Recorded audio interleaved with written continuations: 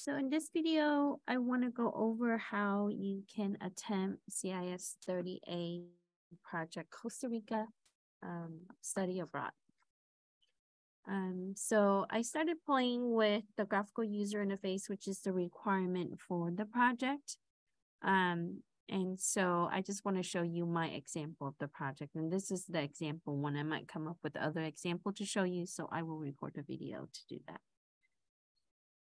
Okay. First, we are going to take a look at our code. So let me turn on caption.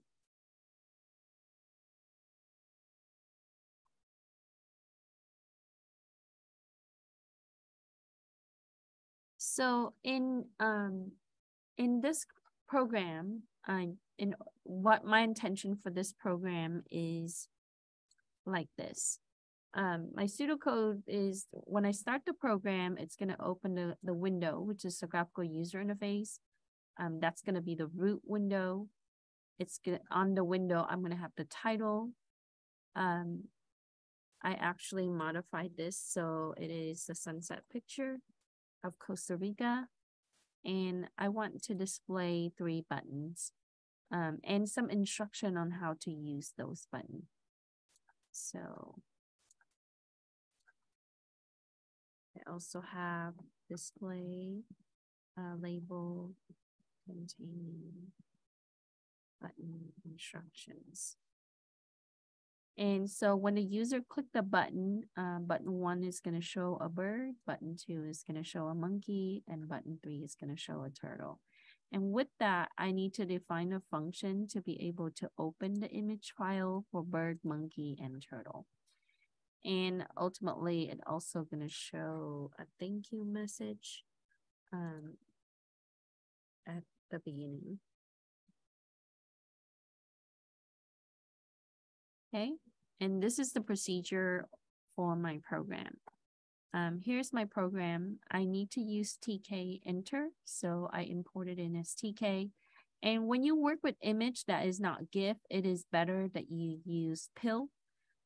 So this is going to allow you to utilize different type of file as images. And also because I'm using message box, so I'm going to import in message box from TK enter.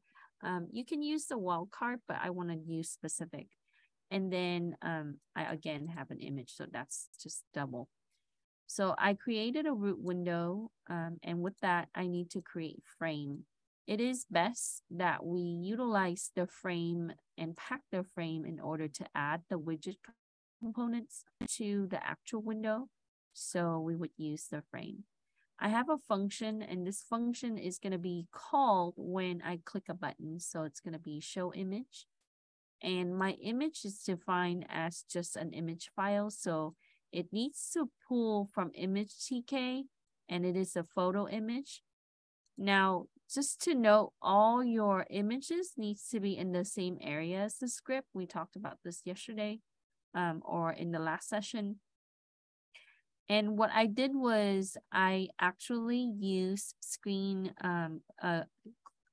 capture, or I basically used clip to be able to save my image, but you can also download the image and save it as a PNG. So in this project, I save everything as PNG. That works the best, okay? So a way that you can do that is you can open up an image, for example, like this. You can do file save as and make sure it's PNG, but it's going to save the whole property. What I did was I clip it, I made it smaller, so that way it is going to show in a smaller size on the label. So after I have the image and image box defined, I would also create the geometry of my root window and its title. I also want to add an image onto the window itself. So that's going to be my sunset picture.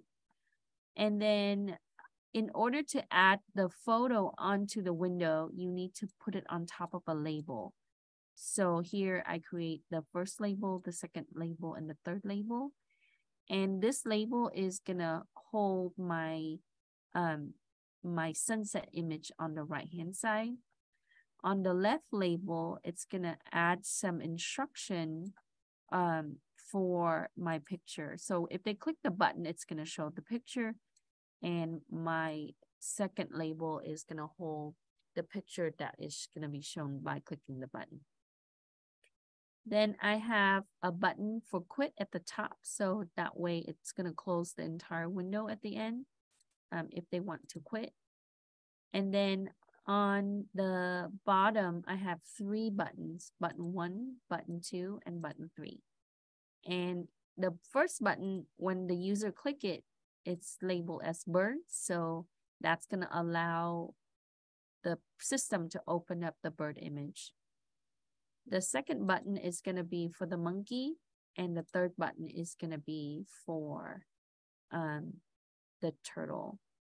And you notice that when I use the place command, this is going to be the X and Y coordinates where the button's going to be positioned on my window. So it took me a little bit to kind of make the adjustment with this, to kind of play with it.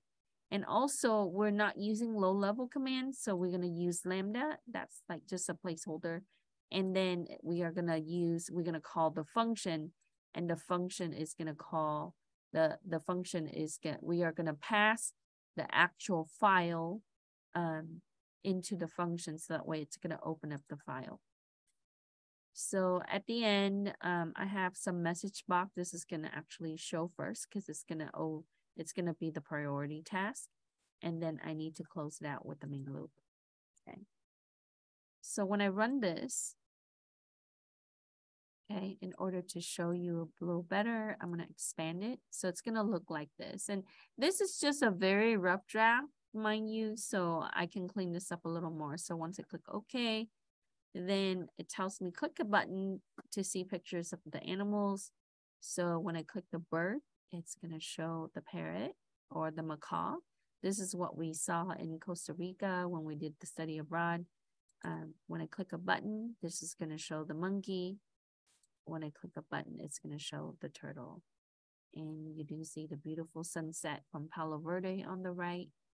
And then when the user needs to quit, they simply click quit and it ends the program.